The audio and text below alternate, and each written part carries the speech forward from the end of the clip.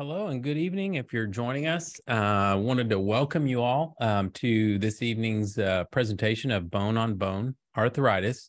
And we're going to be talking about traditional versus orthobiologic treatment. And thank you for taking time out of your likely busy evenings. And hopefully we're going to have some fun discussions about what is bone on bone.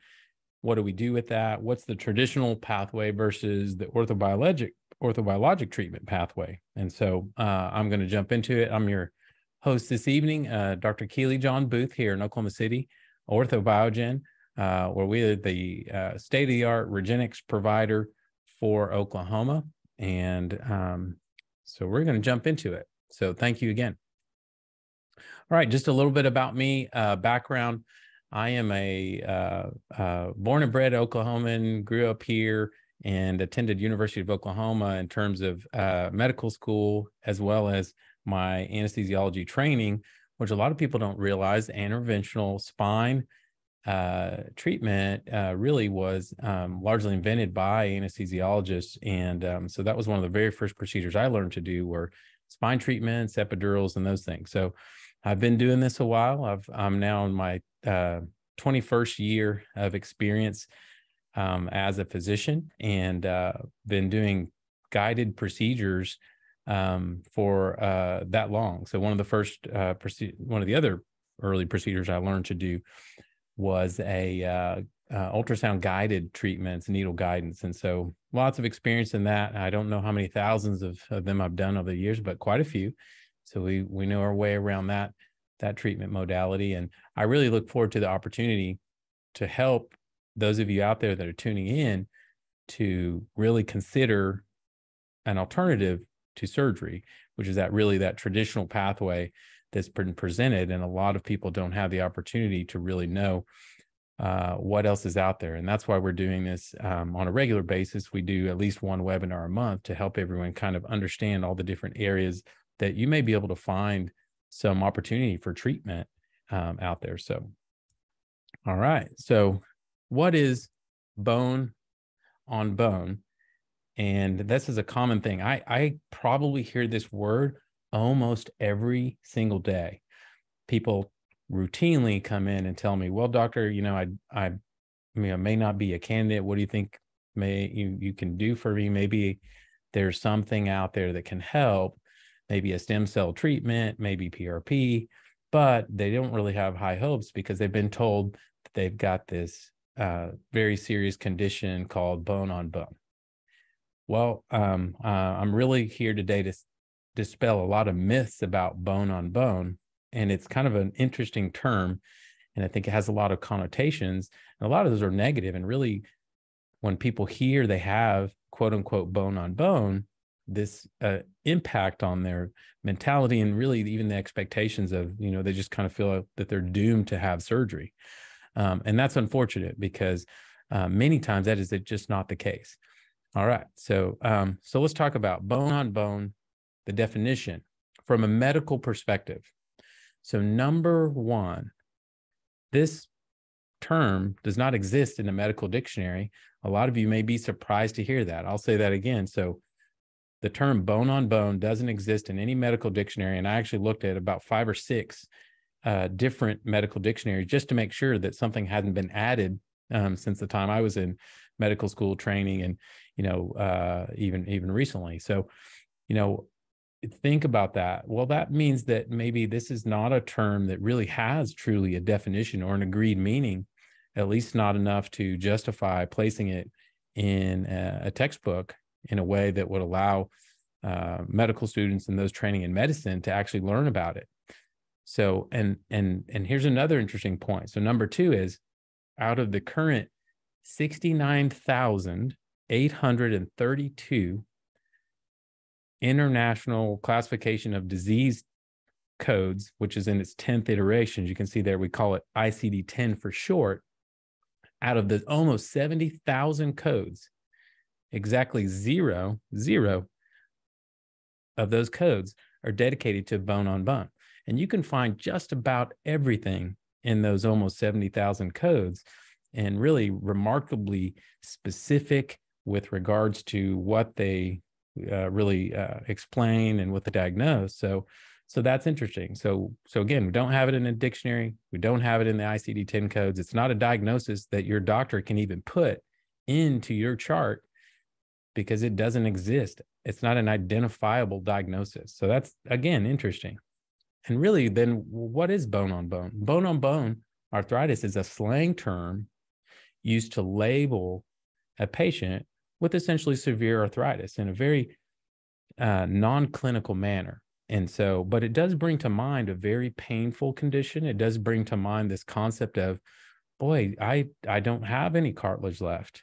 And when patients come in and they tell me that they have bone on bone, I said, well, so tell me, you think is there any cartilage left? And they say, well, I don't know. I've got bone on bone. So I tell them, hey, I'll make a bet with you. I'll show you some of your cartilage today. And I can usually do that in a matter of seconds to a minute or so. And I can identify that look, you do have cartilage. And sometimes you have quite a lot of cartilage. Now, granted, it may have some damage. It may have some indentation there. But frankly, pretty rarely do you have true bone on bone disease, because if you did and you lose that cartilage surface, those bones will begin to fuse and connect on their own. So the challenge there is then why is that used? Well, what you find is, I think a lot of times, because we don't, as physicians, and I'll include myself in that, I always try to explain as much as I can, but we will sometimes, in this busy world of medicine, we run out of time for explanations. And a lot of times when you say bone on bone, that kind of feels like a dead end street, right? You just hit that dead end street. You're like, well, it's bone on bone. You got to have surgery and that's it. And so it does shut down a lot of discussion. And I think a lot of it's because it's a problem for people in terms of understanding, what that even means. And they feel like, hey, they got there, dead end street, I've got to have surgery. And you just kind of accept it. But I'm really here to dispel that myth this evening. Okay. All right. So let's talk about stages of arthritis. Okay. We've got essentially 4 primary stages.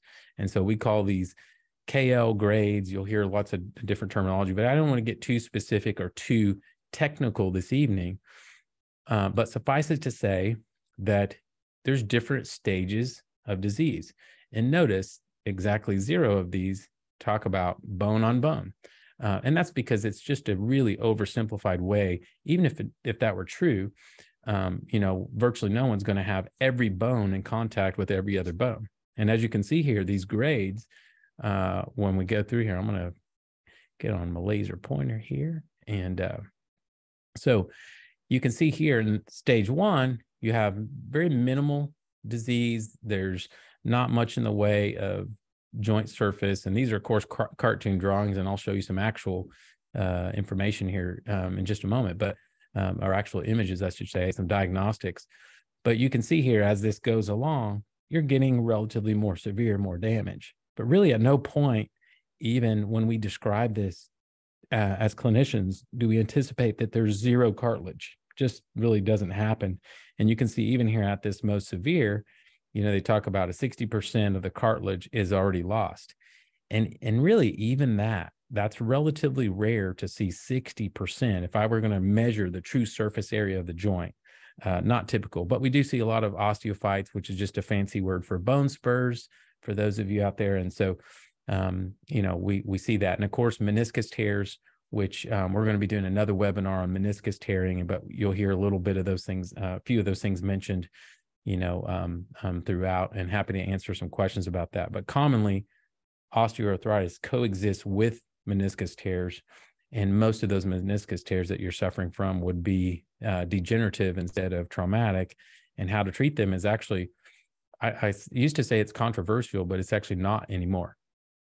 And I'll explain more later. All right. So jumping into some actual pictures. And so here we see, this is an x-ray, and this is actually a fluoroscopic image. And I was using this to demonstrate, what's going on with arthritis. And as you can see here, I have a patient with not much space here, okay? And you can see decreased here, but then over here, you can see, oh boy, I've got a good amount of space in between those joints. So, does this patient on the right image have bone on bone? And then this patient looks pretty normal.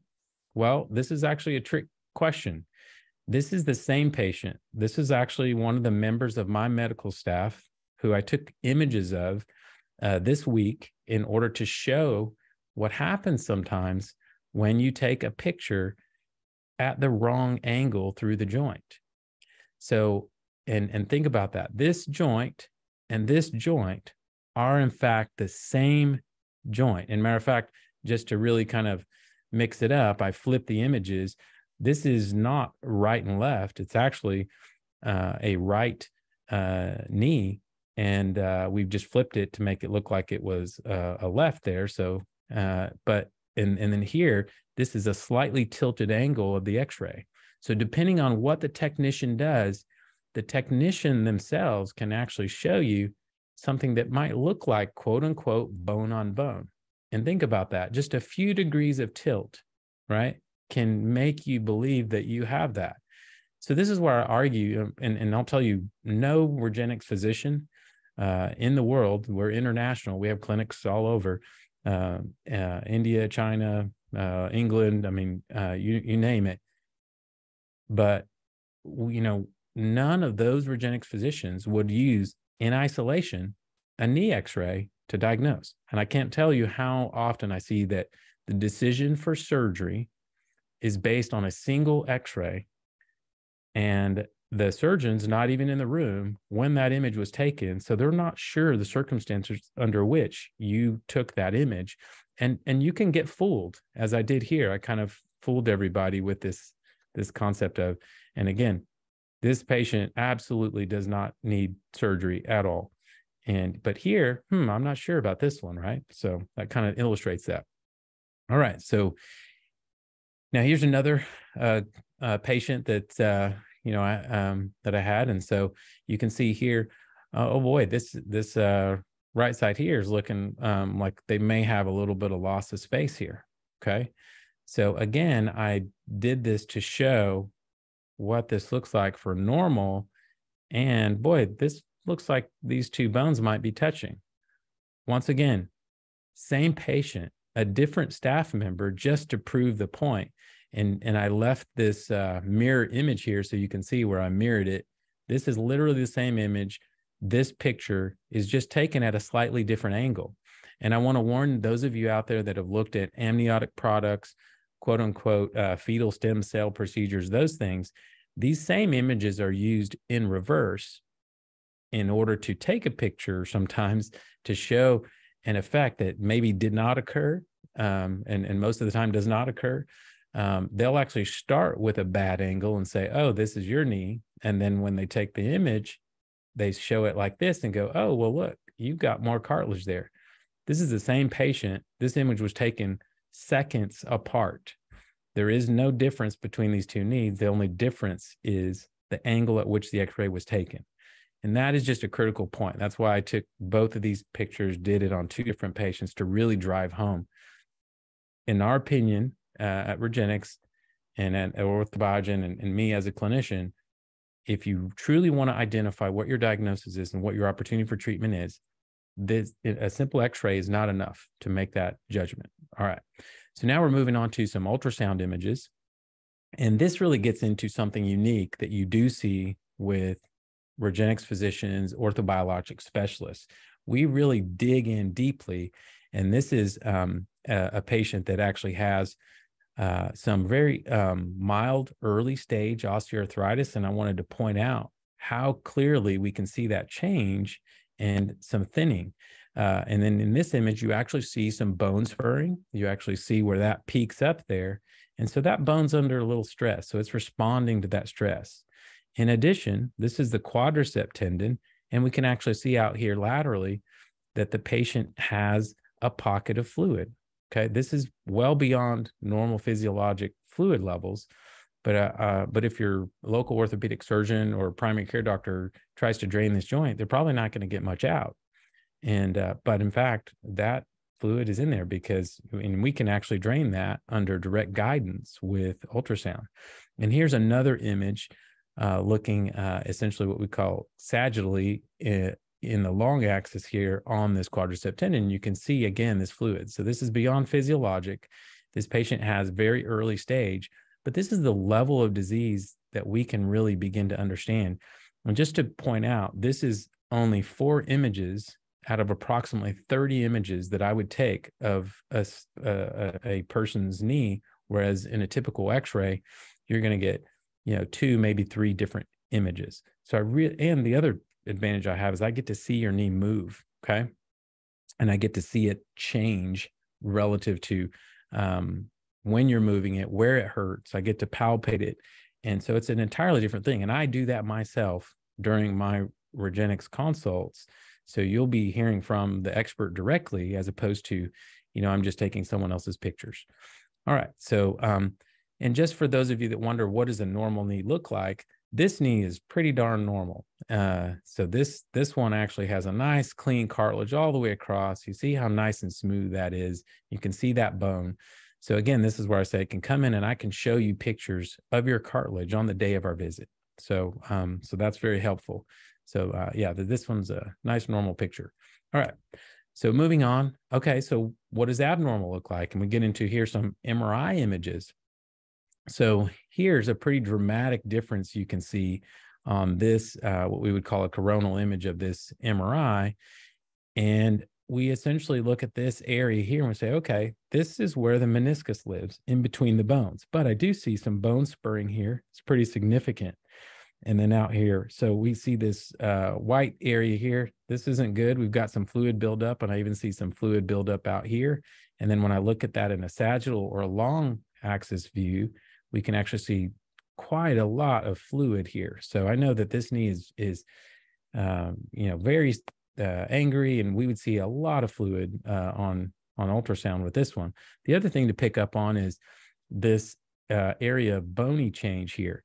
This area of white change here, what we call a bone marrow lesion, is important. This bone supports the cartilage surface. And so if this bone isn't functioning properly, it can't take care of the cartilage, and this cartilage will begin to fail at a much faster rate because you can no longer really support it.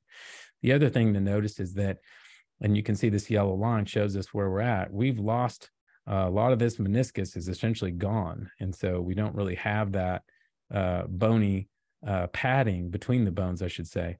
And so this bone here is just going to be pushing in, and this is where you get a lot of pressure. So so that's helpful. And this is really meant to demonstrate why diagnostic images beyond X-ray are so important. You can see using all of these images and modalities together gives us a fundamentally different appreciation. And, and if you're just going to go in and cut the knee joint out anyway, you really don't care about all the nuance that we're going through here. It's like, well, there's fluid in there. Yeah, well, we're just going to go cut the knee joint out. And so that's a big reason the surgeons never really spend the time on these things and don't spend the time thinking about how can we help this knee non-surgically. They spent their whole lives training, to cut that knee out, to cut that joint out. But in our office, I've spent my career, essentially trying to help you not do that. So, and here again, this is a different patient. And then we've got some bony changes here. You can see some early, some chondrosis here. And so you'll see that reported on your MRIs, and you can see again, that white space, and you've lost a lot of that meniscus, in that area. So again, shows you some of those bony changes. So just to give you an idea about the level of specificity that we go to. So here, just on a broader scale, why Orthobiologic? So, we are Oklahoma's exclusive Regenexx provider. So we're the only place that you can get the highest level of regenerative treatment being offered, the most advanced non-surgical procedures that are backed by data. We've performed as a network approximately 150,000 procedures across our regenerative network. We have data behind it. We have a patient registry.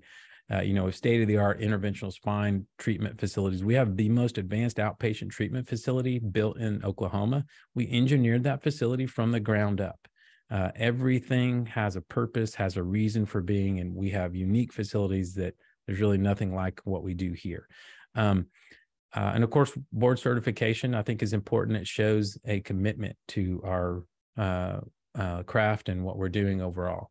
So, and then several other reasons that you can see here: precision digital guidance, whether it's ultrasound or fluoroscopy. We're experts in both techniques. I routinely use both of those imaging techniques in my procedures to ensure that we have the accuracy necessary to deliver the highest quality of care.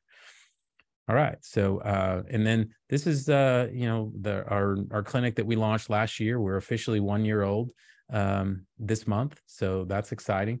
And so really provide an outstanding care experience. We routinely hear that from patients that, wow, this is so different than anything they've ever experienced before. So we invite you to come down and join us and have that experience as a patient. And we talked about us being the exclusive provider of Regenix, and and this is actually, you can see here, this is our our tissue processing lab. And so this area is totally unique. There's not a room like this in the state of Oklahoma that does what we do in that room. This allows us to provide the highest level of PRP preparation being performed in Oklahoma, period.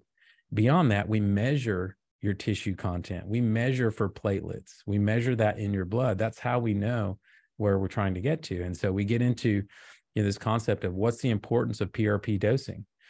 We ran studies on the best out there that is available in the state, and really no one comes close. One of the fundamental things you have to do with PRP treatment is get the platelet counts to where you need them to be. 10 billion platelets is crucial for treating a knee, for example, in terms of your PRP formulation, as this study reported. And this is widely known among specialists, not well known among amateurs who are out there maybe advertising on the radio. You may see digital ads that talk about, hey, regenerative care. If they cannot tell you how they're going to get you 10 billion platelets, they are not specialists in this area, and they don't understand the importance. And most likely, they're not even able to get to 10 billion platelets. And that's what we find. So we know of no other clinic in the state of Oklahoma that actually even has the capacity or willingness to count your platelets to figure out how to get to 10 billion. It's critical to your outcome. All right. So we talked about, concierge care. And of course, we want you to be comfortable and understand and have an opportunity to feel at ease when we're educating you about your condition. So unparalleled in terms of what we provide from the entire care experience, from evaluation, whether you're a candidate or not. We want you to come and have that opportunity for patient education. And so and then, as I mentioned, state-of-the-art facilities. This is the most advanced outpatient facility. We can see here our digital fluoroscopy machine there. We have the opportunity to do full anesthesia here. And our patients really brag about us in terms of how well they're cared for when they come for treatment with us. All right. And then mentioned board certification previously. So physician treatment is what you'll get here.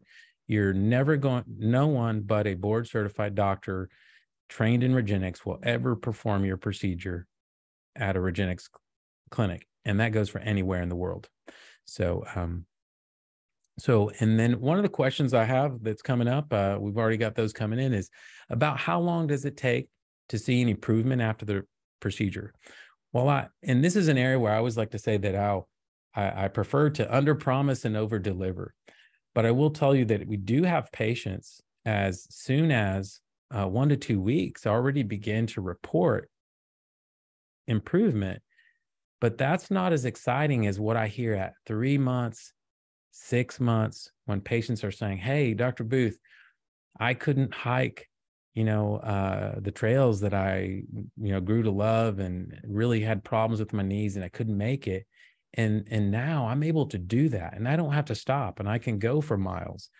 And those are the kinds of reports that we get from patients pretty routinely in terms of, if you're a candidate for the procedure, and we do that, for example, our SD procedures, which are bone marrow based, they include stem cells within that bone marrow, and we do those treatments. We're able to get patients well down the road in terms of their recovery. And it doesn't take very long. The key is too, recovery time is so much less than surgery that people are back doing the activities they love, back at work much more quickly. So hope that answers your question. And how long does it last? So in terms of the procedures, when we look at how that plays out, there have been studies within Regenexx using our patient registry to isolate how do patients do. And typically, most of the patients are getting a single treatment, a single bone marrow treatment. But through the patented process used by Regenexx, including both a pre-injection and a post-injection procedure, it's all included in our standard SD knee treatments.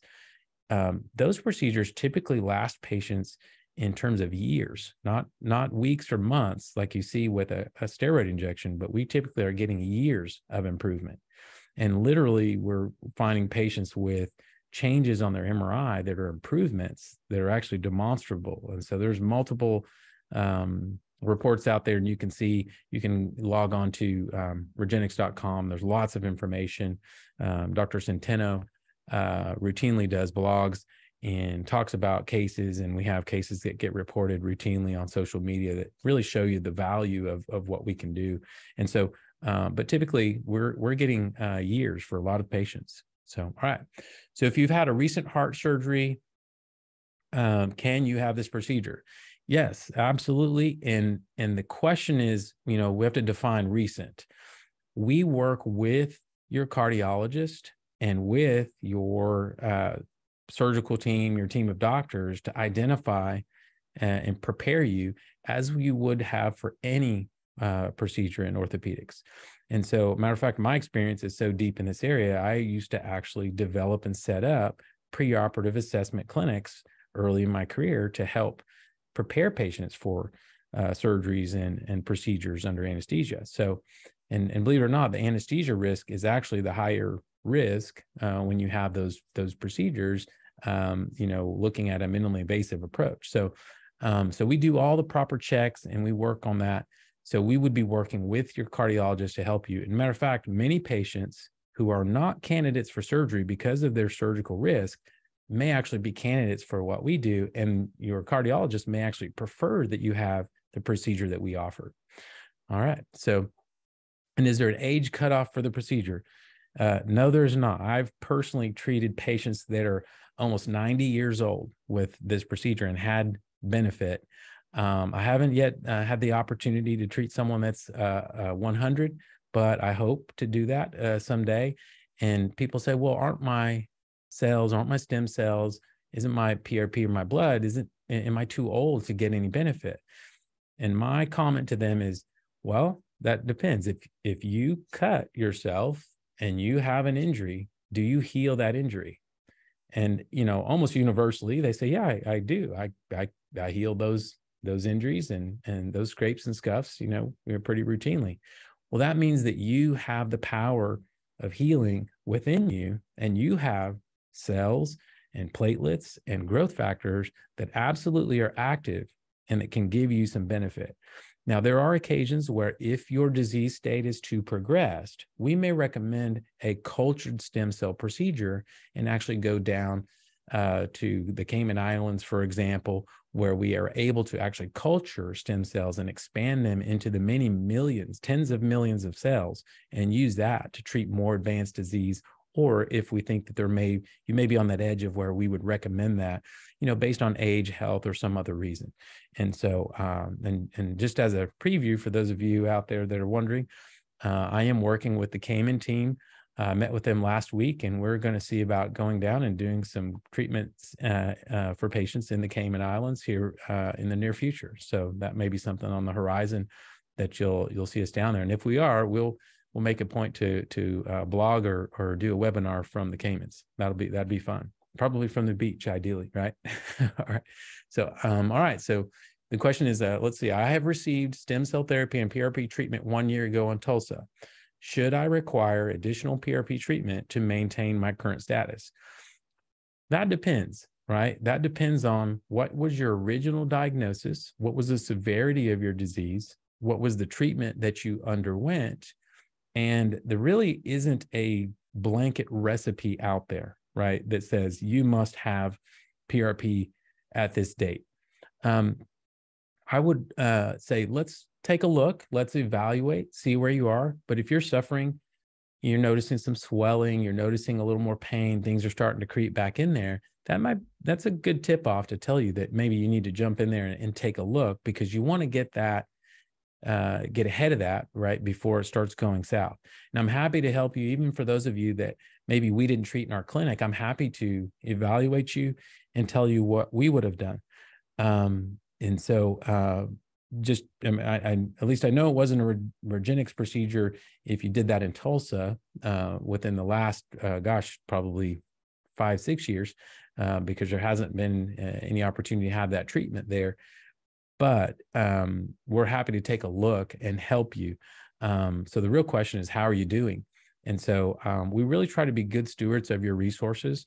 We're not just going to bring you in just because, right? We want to have a good rationale for treatment, and it really gets down to your individual circumstance, your individual diagnosis. So, all right. So we're going to move on to the second portion of the presentation, where we're going to talk more about, well, what do the traditional guys do? We talked a little bit about what we do, about how we get the high yield in terms of platelets and the state-of-the-art facilities that we use. But what do you see on the flip side? All right. So the first knee replacement surgery was performed in about 1968. Okay, that's according to several different resources, one of which I've listed here if you wanted to check that out. So really, it's been around, for a little bit. So we're over 50 years now in the knee replacement territory, and at that time you had very little options, right? So traditional approach, you're watching television with your loved ones, and you basically look at that and say, hey, you know what? I think I'm having a little knee pain. So, so what do? Well, you hop on over to the communication modality of the time, right? And it's hard to, it's funny when I show this picture to my kids and they had no idea. They're like, well, and I literally asked one of my kids when they were 8 years old, and I said, hey, do you know what this is? And they said, yeah, I know what that is. They said, it's a time machine. And so, well, apparently they had been watching Doctor Who. So, so a lot of the younger generation has no idea what happens in that booth, and they think it's a time machine. So I thought that was great. But the idea is that this kind of shows you how long ago that this thought process came out about what we're going to do is go, in there. And so, and say, hey, what are we going to do with this? So you talk to your doctor, and, their concern is, hey, they're afraid that you've got arthritis. Well, tell you, you kind of knew that going in, that might be a thing. And so, well, then what do they do next? Well, all too often it's a one-way street. And that's where I have a lot of challenges with my colleagues is, hey, we've got to, don't use these old-fashioned modalities. And you really got to think about it, because I have yet to meet a patient that walks into my office and after having surgery, after having been evaluated by a surgeon very often before I get a chance to talk with them, and I say, well, why did you go see a surgeon if you don't want surgery?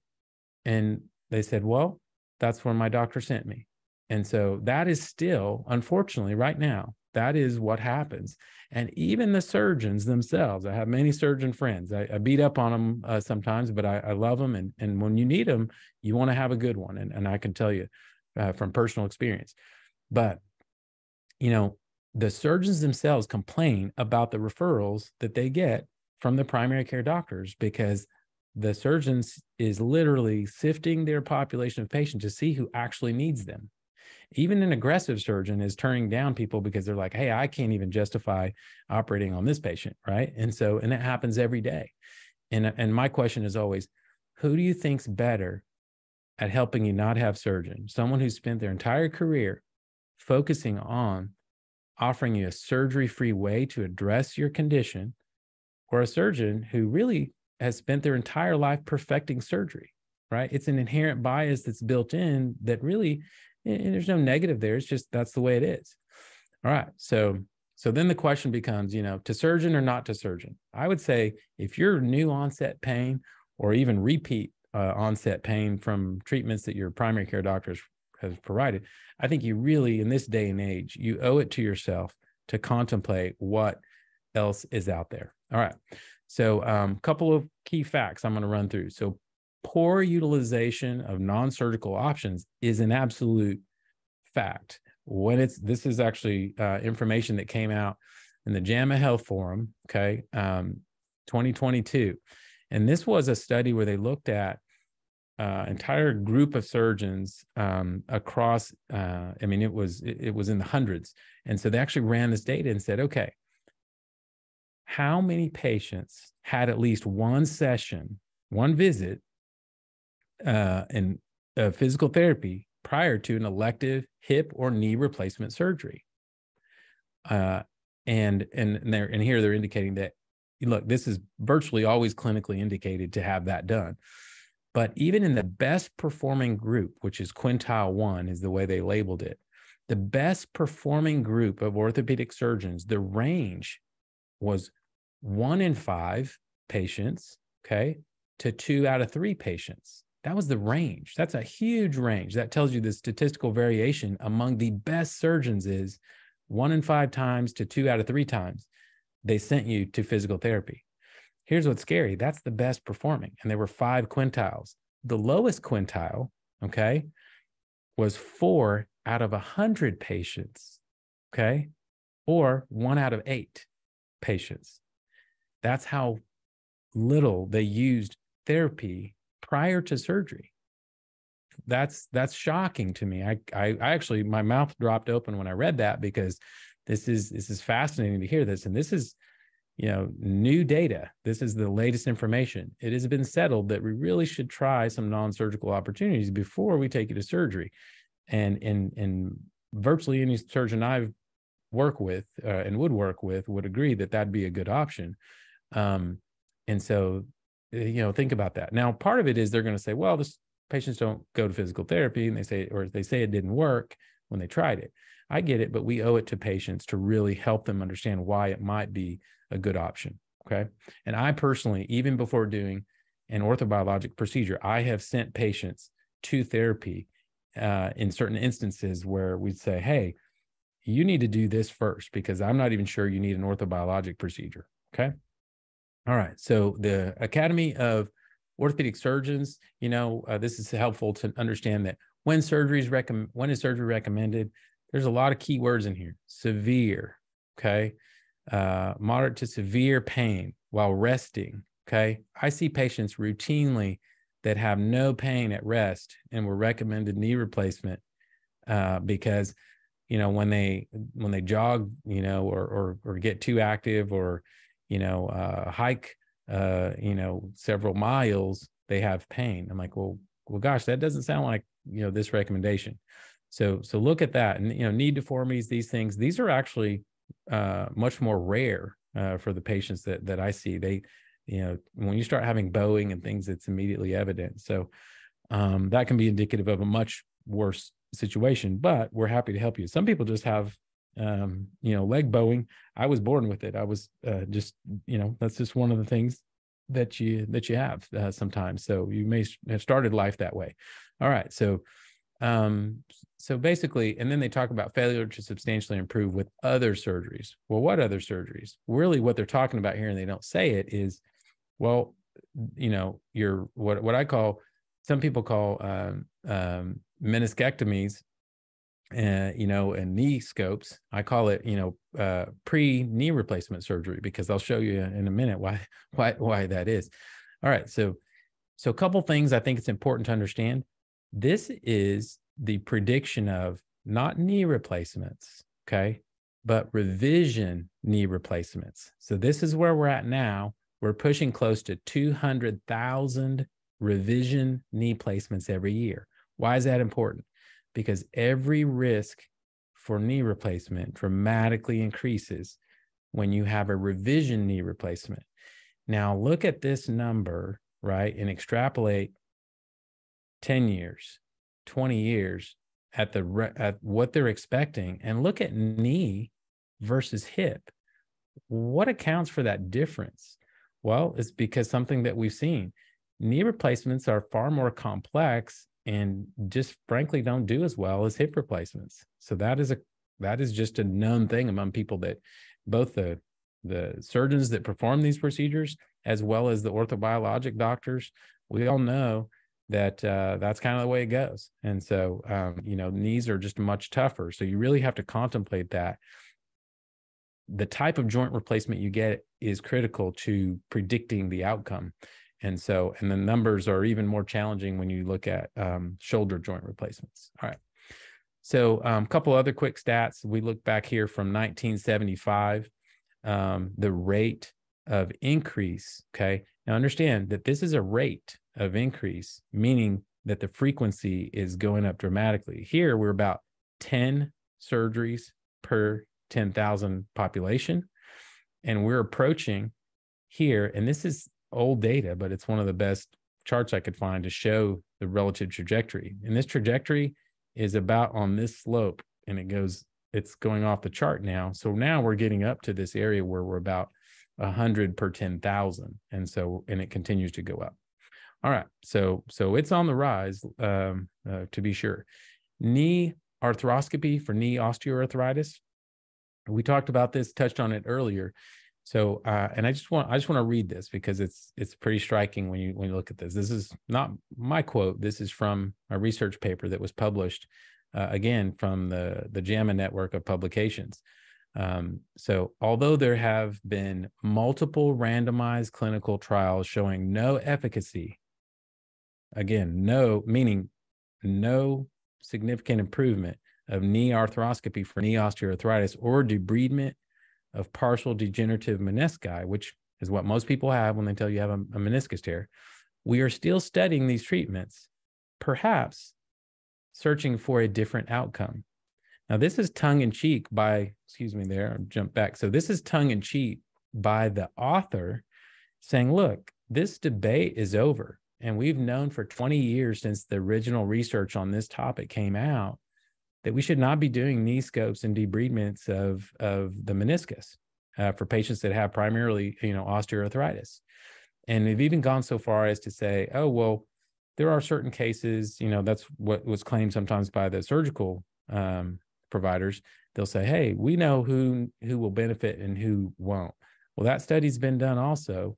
And what they found is regardless of experience level, they looked at 194 surgeons and they let them predict what was going to be the outcome for these patients that had already had the treatments. And they said, which of these patients is going to improve? Their odds of success in predicting who was benefiting and who would not from surgery was no better than the flip of a coin. Imagine that.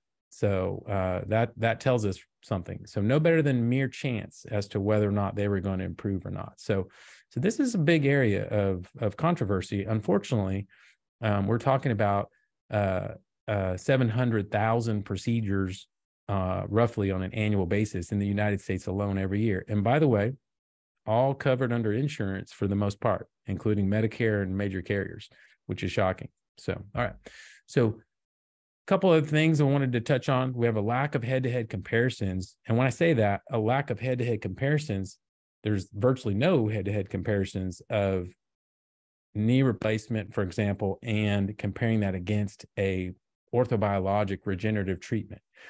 And really, there's a lack of head-to-head comparisons comparing knee replacement to routine non-surgical treatment. And that's what this is. So exercise education, dietary advice, use of insoles, analgesics, meaning just over the counter. These areas are basically helping you understand that essentially, this was only done one time. There was one study done in 2015 that actually compared surgery to non-surgery.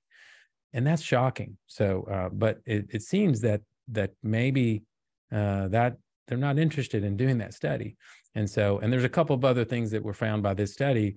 One being, go figure, the relative risk of severe complication was far higher in those that had surgery. Okay. Now I'm going to run through a couple of these items here. So traditional approaches, in patients with knee osteoarthritis, a knee scope surgery with meniscectomy gave you a 300% increased risk for future knee replacement.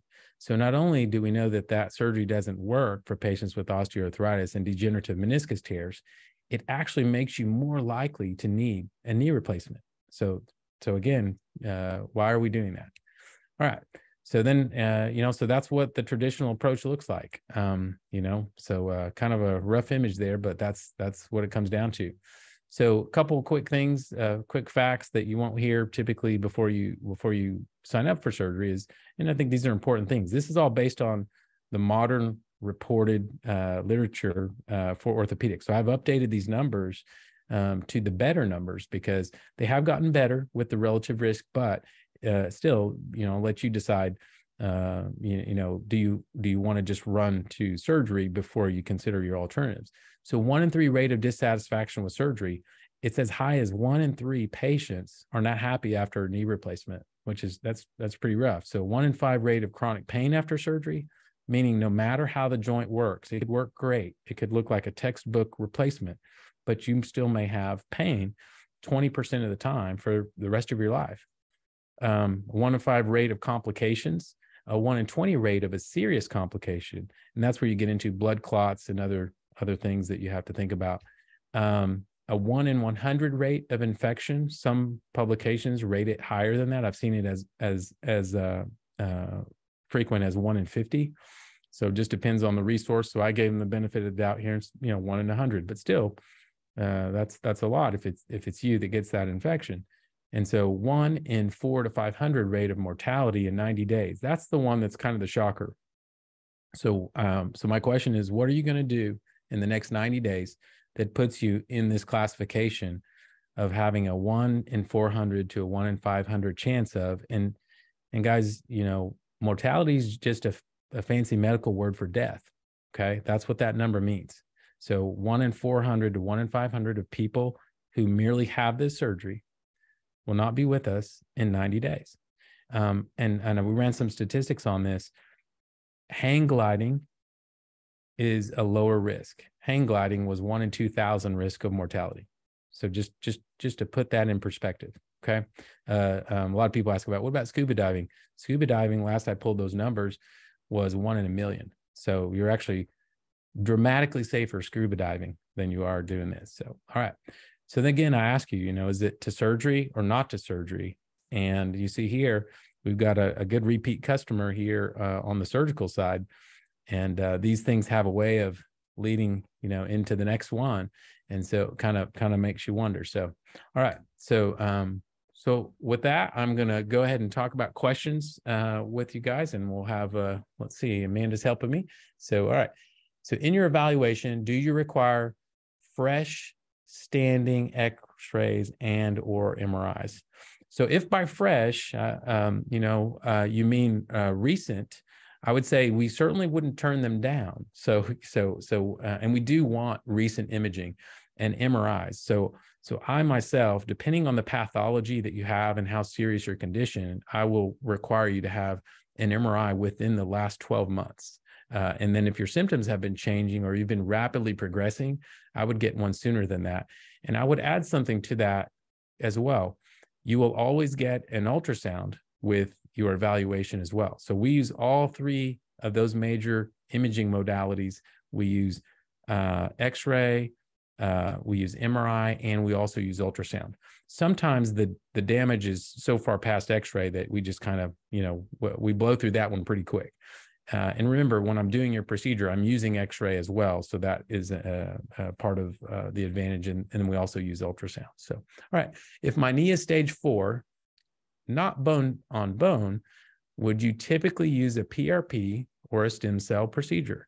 All right, so this gets into now, predicting. Without having the specific patient here, I would not want to answer that definitively, but I will tell you, we would almost always use a cell-based treatment for a stage 4 patient. And the reason is because the data that we have out there on our patients, the many thousands, I pulled that information today, and Amanda, you might want to confirm that for me.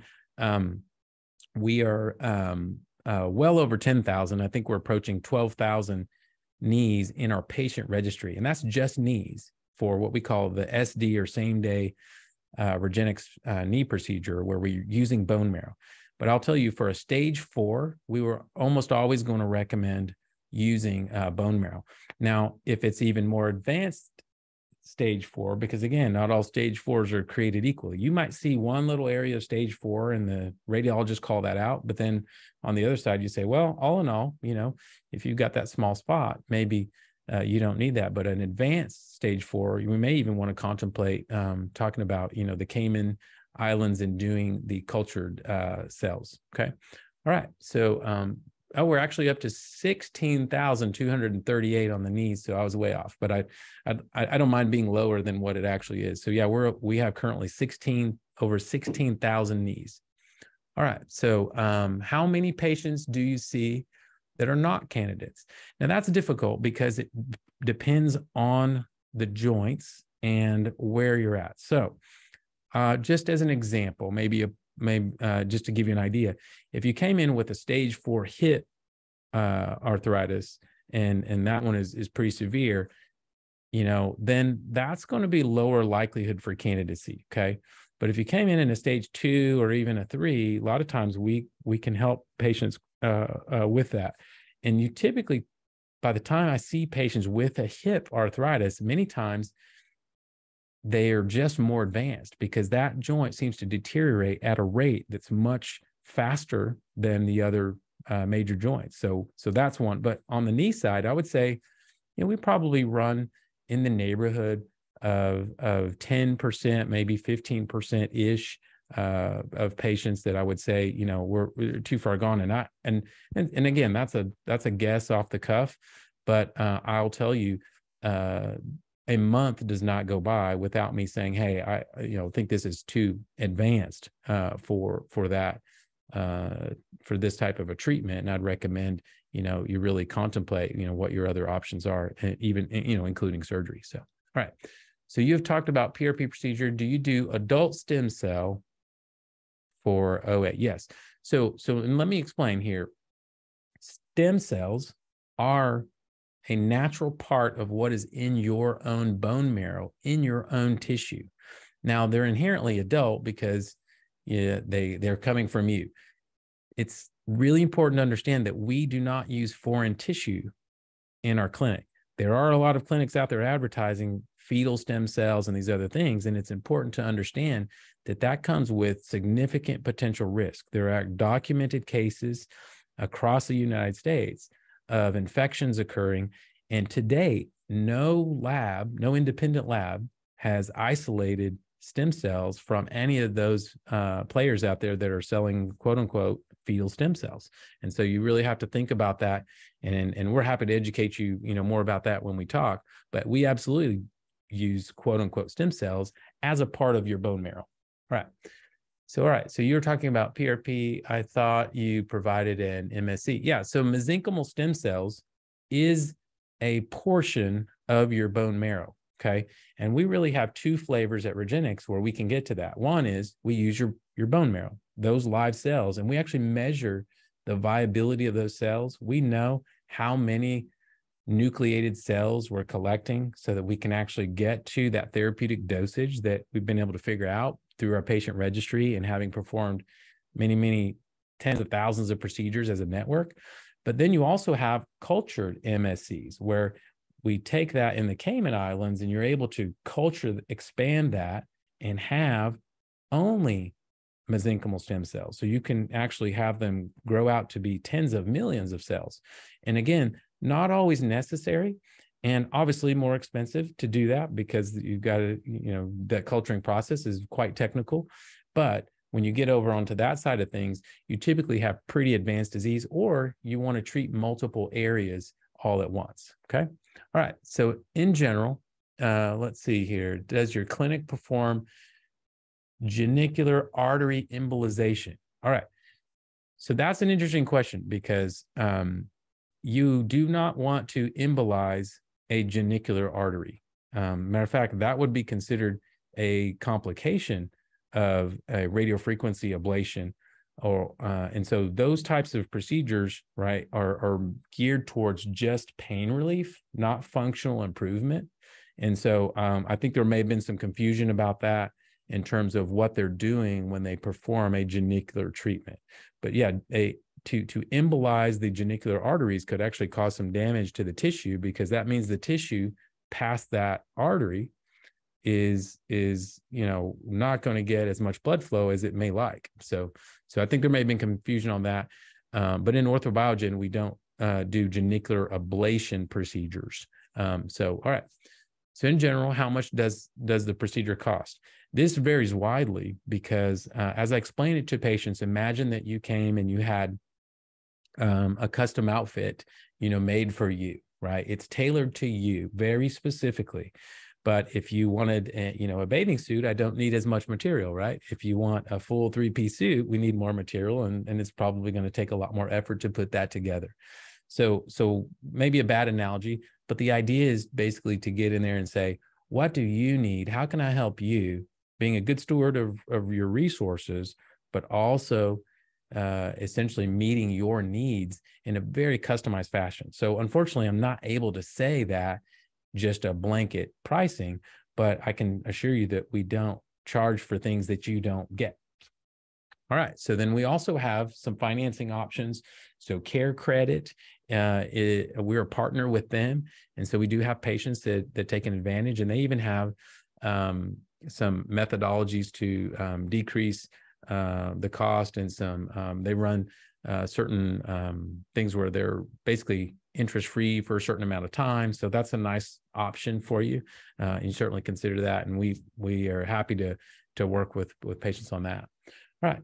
So I am the candidate that told you I had a stem cell injection in Tulsa by another pain center. I won't name them specifically, but and it says week 4, I received the PRP booster from my own blood. Week 6, I got laser visits.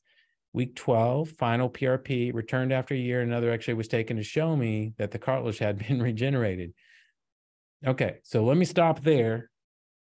And I want to point out that if that's the case, the doctor, if it was a doctor that did your case, I'm not sure if it was, I really think that doctor, one, should write a paper and publish it, because he will be famous in the United States if he was able to actually achieve that, literally famous. And matter of fact, I would meet him, drive to Tulsa, take him to dinner, and I would, wait with bated breath about everything that he did to help you, because to our knowledge, there's no evidence that you could achieve that kind of result with that therapy that quickly. So I wonder, right? And so call me, how about, I'm not saying it didn't happen. I'm just saying I'm skeptical. So that is tough. And again, I showed you literally in the beginning of the presentation how easy it is for me to show you a different angle of the joint of someone that has no arthritis. I mean, completely healthy. And I can make that patient look as though they do have arthritis in their knee merely by changing the angle. And sometimes the doctor may not be in control of the angle. He's just given that by the tech, which is exactly why at Regenix, the physicians who do your procedures perform the diagnostic imaging and go over your images directly with you, such as MRI and those things. All right. So for osteoarthritis, the procedure involves MSC with the addition of PRP.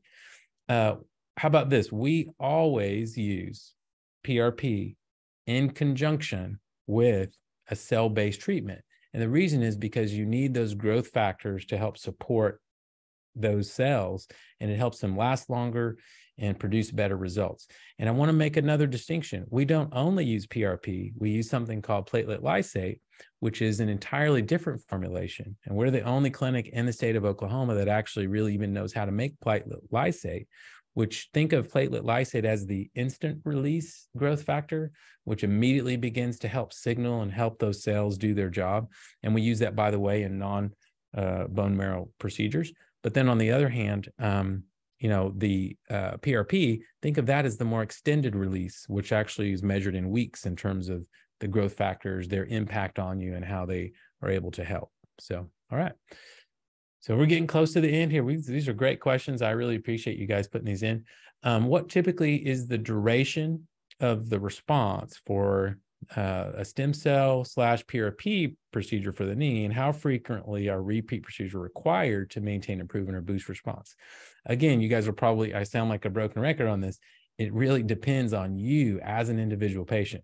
If you came in with a completely unstable knee, and we come in and say, hey, I think I can help you, I think you're a candidate, we move forward, there's a lot of variables there that we have to consider, because I'll give you an example. I have patients that we help that haven't been active for a couple, few years because they've been suffering from knee pain. But then they come in, we do the procedure, we get them moving, we get them really doing well. Well, and then they go out and say go skiing in Vail, and then they fall off the mountain, right? Well, that I think we'd all agree that wouldn't be a fair way, to characterize patients that had a quote unquote repeat procedure. If you're out living your life, enjoying the benefits of feeling better, moving better, having a better functional knee joint, I want you to go live your life. And I don't want you to feel like you have to walk around in a bubble. That's kind of the point, right? Quality of life and getting out there and doing things that you love. So I'm going to say, yeah, absolutely. Let's get out there and do that. But, is that going to lead to potentially some more wear and tear and some damage? Absolutely. And are we going to turn around and look at things again and say, yeah, should we consider doing another treatment? Absolutely. And those are just the things that you deal with from an active lifestyle.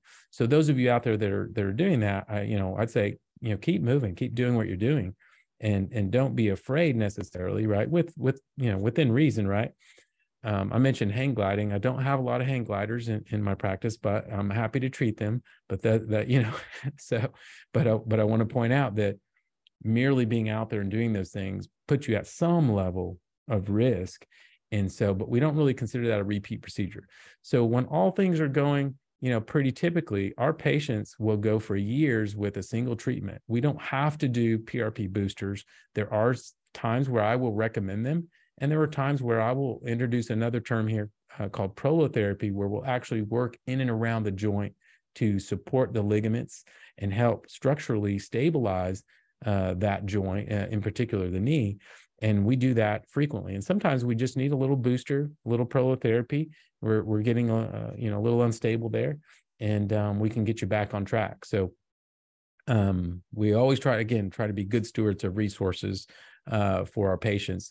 And I don't really have anyone that I'm saying, look, you need to come in and have a bone marrow procedure, every year in order to make this work. There's just not any solid, bulletproof data that says that that's what you need to do. However, we have extremely good data within the Regenix network and with the tens of thousands of procedures that we've done, that our approach is frankly, among the best thing available that you can do non-surgically in terms of outcomes. So, all right. Last question. We're wrapping up, and this is so appreciate who got this last question in. So any post-procedure precautions, restrictions, what is the typical follow-up schedule following procedure? Okay. So if we're going to talk, let's say we've been kind of on the theme of knee and bone on bone. Your typical follow-up for this is going to be, we'll typically see you at 1 week out from your procedure. And the overwhelming majority of patients are back to baseline pain, or even potentially sometimes better, literally in a week, which is hard to imagine.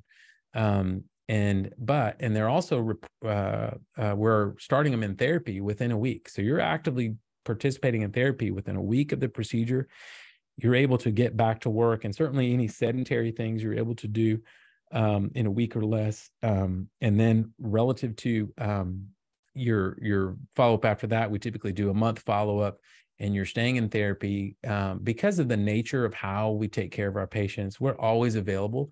And I have times where patients will say, hey, I want you to take a look at it. I saw something, and pop in, at 2 weeks. We always are there to support you along that trajectory. And then in terms of, when we would release you to kind of full activity, that typically, depending on the case, typical case, we're going to be in that 6-week range, if you will. And again, there's an opportunity for continued improvement that's measured in months, especially when you look at the outcomes data that's on the regenix.com site, and we see patients continuously improve in that 3-month, 6-month, 9-month range. We're still seeing people improve.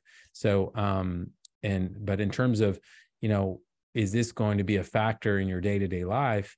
I saw a patient today for a 6-month follow-up, and really, we talked about everything else but the knee because it was doing so well. And she had advanced stage disease in the knee. And, we talked about it and said, okay, you got a tough knee, but really, she couldn't be happier with the outcome for her knee.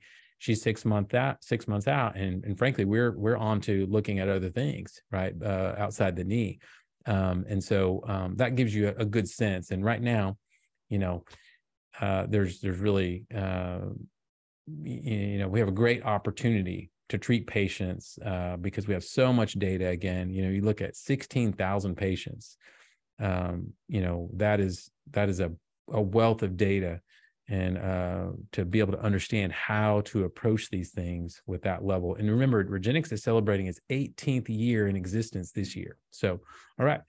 So we're wrapping up. And if you do have additional questions, I want you guys to, that we didn't get to tonight, and we got to some great ones, we'd love for you to submit those. We'll include those in future webinars, but even better yet, why don't you call the number 405-697-3436, schedule an evaluation with us.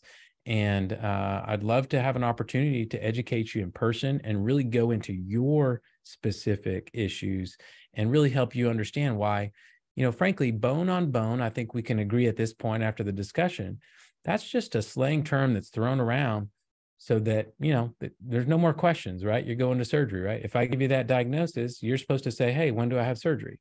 But it really shouldn't be that way. And I think it's a shortcut, and it's a disservice, frankly, to patients, because you never really understand what truly is wrong and what your true options are.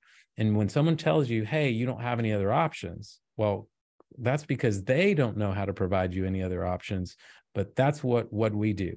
And if you're talking to a surgeon, don't be surprised if they offer you surgery, right? That's kind of the way it goes. But if you're coming to see a surgery-free, non-surgical specialist like myself, I've spent my entire career perfecting the skills to provide you with a viable non-surgical alternative. And I want to give you the opportunity to see, if that may be a better fit for your life, and certainly gives you a low risk opportunity to explore how you can improve your day-to-day quality of living and get you out of pain and back to the life you deserve. Okay. All right. So thank you, and good night.